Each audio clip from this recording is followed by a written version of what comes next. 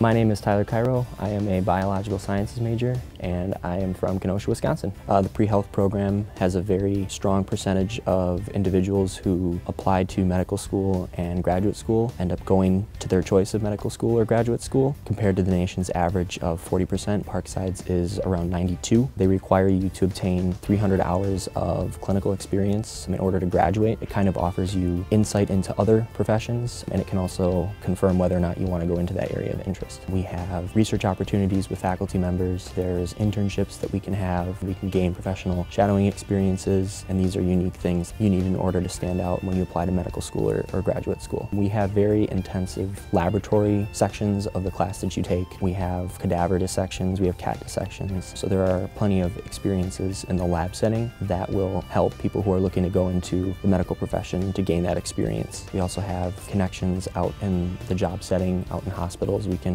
gain shadowing experiences and then also do internships. Senior year, you'll end up writing like a research proposal or like a research grant. So they practice you not only for the clinical side of things, but also graduate school and doing research and things like that.